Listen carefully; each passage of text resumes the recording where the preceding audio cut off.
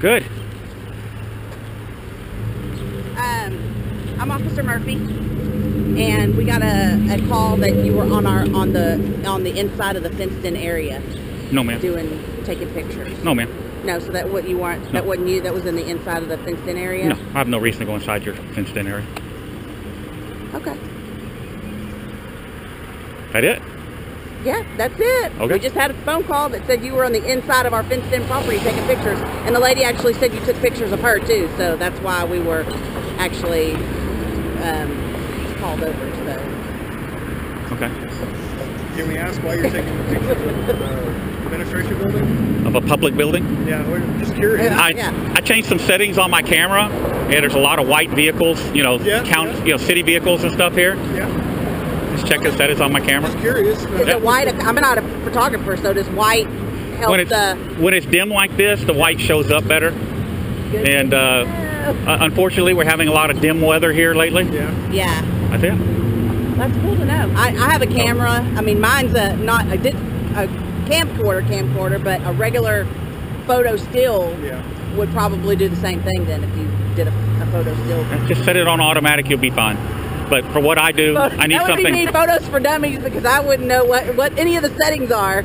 Okay, who's using their body cameras? Me. Yours is on? Yeah. Good deal. Good deal. For sure. Okay. Awesome. That's what I like to hear. That's I didn't even realize that you guys, I do have a question for you. Good, you're the school district police. Yeah. How come you guys have got unmarked vehicles? We have some officers that do detective work.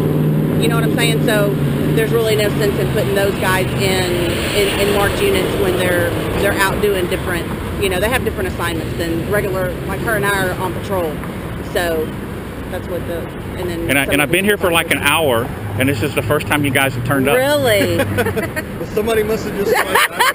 Yeah, for sure. Yeah, the lady, I know which lady it was. She like backed up and went and parked inside the fence like she was scared. And I'm like, you know, I get that from time to time. Do you live around here? No.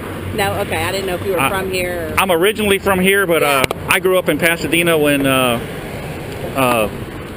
long before you were born, I suspect. Probably not. Probably not. Did you go to school here? I did. Where? Faith Christian Academy. Right there on Vista and yeah, that's been there for a long time. Yeah, it has. Well, I grew up here too, and I went to Rayburn, so that's. Okay, what year did you graduate? Now you're gonna call me out on my age.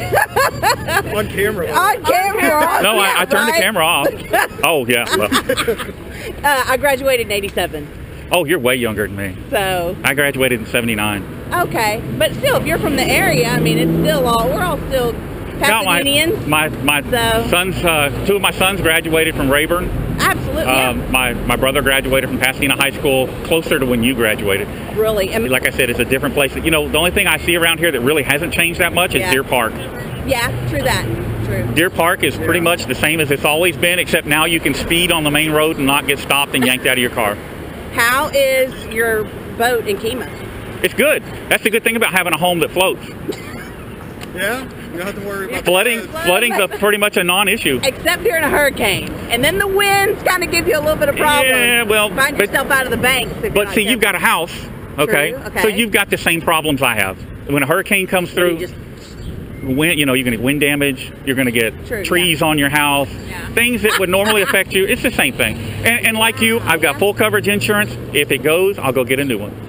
Yeah. You know, the difference between my house and your house is that my house goes to no, I sleep really good. My house goes to the Caribbean every other year.